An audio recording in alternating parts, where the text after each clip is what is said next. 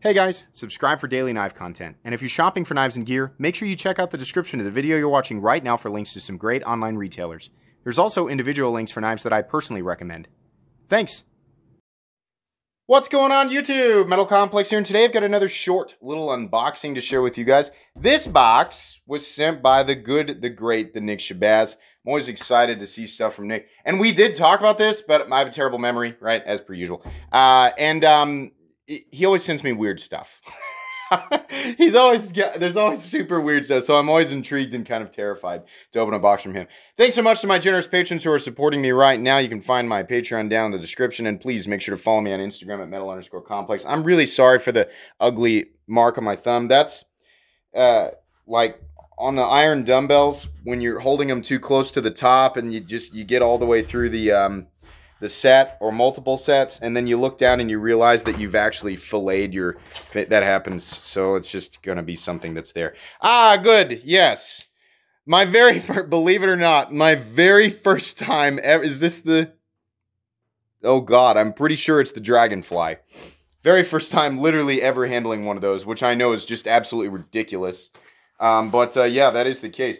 Then we also have, oh boy, is this the, now, just so you guys understand, like, if you're new to my channel, this is an unboxing. I never get the names exactly right the first time I'm buying. Everything that you can actually buy will be linked right down in the description with exactly the right name for it, because I will go back after the video and get it right. Is this the Police 4? Is this the Police 4 K390? Yeah, so that's obviously a ridiculous workhorse of a knife.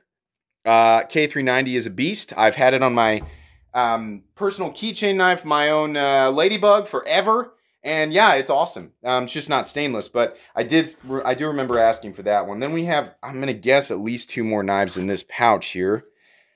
3.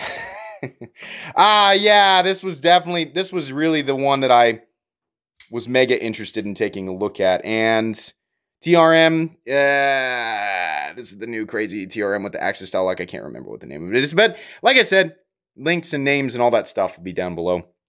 USA 20CV. Oh yeah.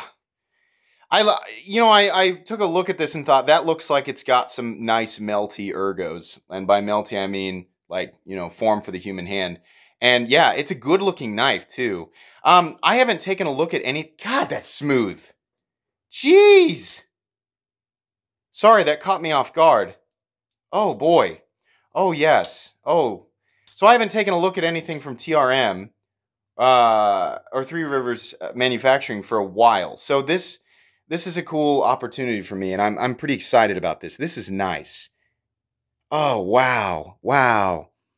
Yeah. Okay, I'm losing my train of dialogue here because that's crispy. Good. This one, because of the, I actually reviewed the Graham Razzle, like the true Graham Razzle. I mean, not a custom, it was the mid-tech. And then I handled the larger Razzle from CRKT. And this is the little Razzle Cliff, it's very inexpensive. And it's a frame lock. And this area up here is actually sharp. So it's kind of like a little sharpened chisel, but I was interested because it's so inexpensive, right? And it's a little steel frame lock flipper. Yeah, that's pretty cool. That's pretty much what I expected it to be. This guy's definitely available right now.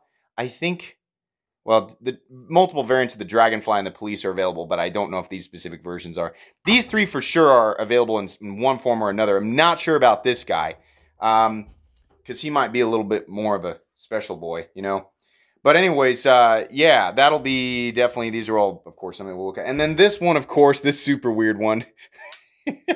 Wait, that flipped better than I thought. Hang on. Yeah. So I know that's got the Nick Shabazz treatment to it, right? But it does feel nice. The Bonafide with the field. Is that how you do it? And then you just pull that. Wow, that was easy. Holy lasagna. That was really easy. Holy crap. It just came right off. I mean, the field strip thing, I played with that with the, God dang. Okay, it's back together. It was that easy. I mean, all I had to go on was, it looks like Nick's pushing that button down and just pull. That was about as easy as it could possibly be.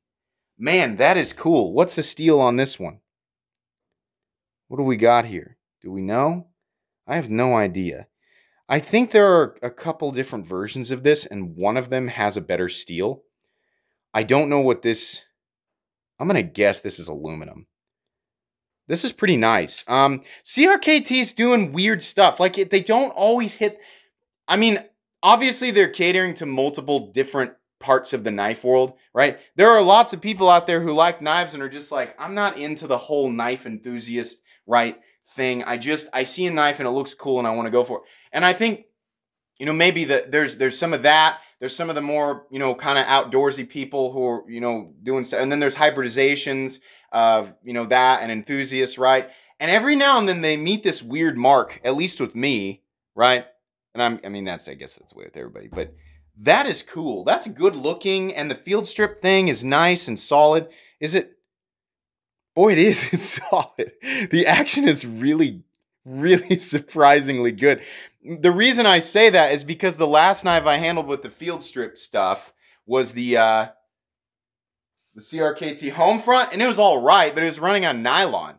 It didn't feel like that. I mean, these are, again, Nick has probably put 10 weight nano oil in here, but that feels good. And everything else that I'm seeing looks nice too. Like the amount of hardware is kind of trivial because you just get, right?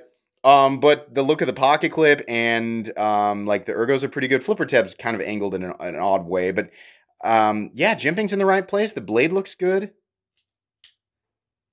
I'm really impressed with that. How weird. All right, well, this time around, at least Nick didn't send me anything super intimidating. I'm referring to the Torino, the the one with the tungsten carbide blade. That was scary, but these are all pretty straightforward. I'm feeling pretty good about this stuff.